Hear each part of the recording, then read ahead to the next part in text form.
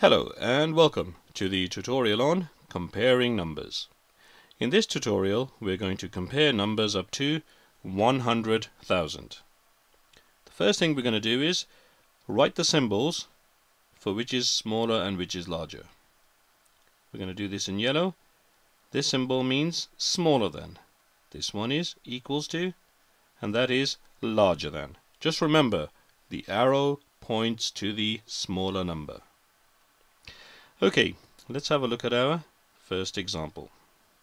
Suppose we have these two numbers.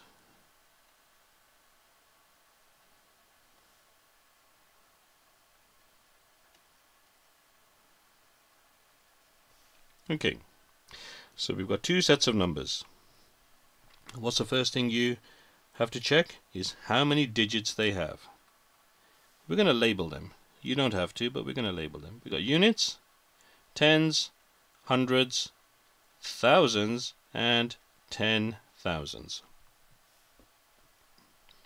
And the right hand side we've got units, tens, hundreds, thousands, and 10,000s. Both numbers have 5 digits. How do we compare them? Well, let's go through this slowly and gradually. We'll start with the 10,000s. Okay? We've got 3 here on the left. We're going to compare it with the 10,000 over here. What do you notice? They are exactly the same. So the 10,000s do not tell us which is larger and which is smaller. Okay, we're now going to move to the thousands. Compare those two. Again, they are the same. The thousands are 4 on the left and 4 on the right. Just remember, when you're comparing numbers, start on the left hand side and gradually work your way across. Unless the numbers are identical, we will soon come to a digit that is different. Okay, we're now going to do the hundreds. So we got 700s here. Let's move that across and check it here. There we go. We got 700s on the left. We've got 600s on the right. So the hundreds, in fact I'm just going to circle all of it, tell us which number is larger and which is smaller.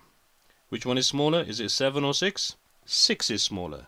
So the arrow points to 6. Now it does not matter what these two numbers are, because we start on the left hand side. The 10,000s were the same, the thousands were the same, but the hundreds were different.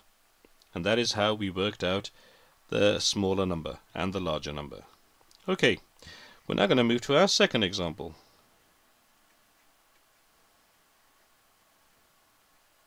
There's our first number.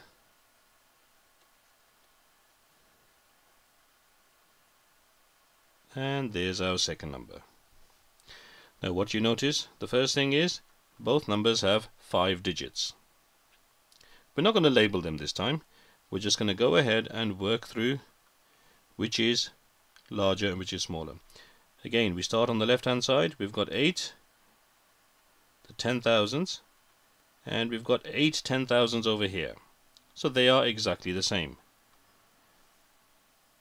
We then move on to the next one, which is the thousands. We've got 7,000s on the left and the 7,000s on the right. Okay, they're the same, so we keep going. The hundreds, we've got 600s here. We take it across to the number on the right, and we've got 600s here. So they are the same. We still haven't worked out which is larger and which is smaller. How about the tens? We've got 3 tens here, and we've got 5 tens here. We have worked out which digit is going to tell us which is larger and which is smaller. It's the tens. We've got 3 tens here and 5 tens here. So which is smaller? Is it 3 or 5? It's a nice easy one. It's 3. Therefore the number on the left is smaller than the number on the right. And that was because of the tens. Okay, we're going to work through one final example.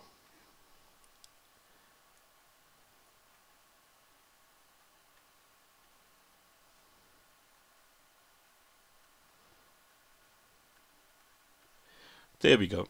We've got our two numbers. Now what is the first thing you notice? What's the first thing that should jump straight out at you? Have you figured it out? Well, look at this on the left hand side. There are 4 digits here. Okay, 1, 2, 3, 4. How about on the right? Well, here we've got 1, 2, 3, 4, 5 digits. I'm just going to scroll down a little bit so you can see this.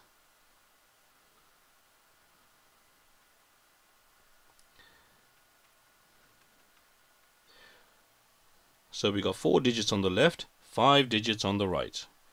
Which number is smaller? It's the one with the fewest digits. That's it. We don't even have to look at what the numbers say. If there are 4 digits on the left, that is going to be smaller than a 5-digit number. And that is how we compare numbers up to 100,000. Very methodically, start on the left hand side. First check how many digits there are, start on the left hand side and gradually work your way across.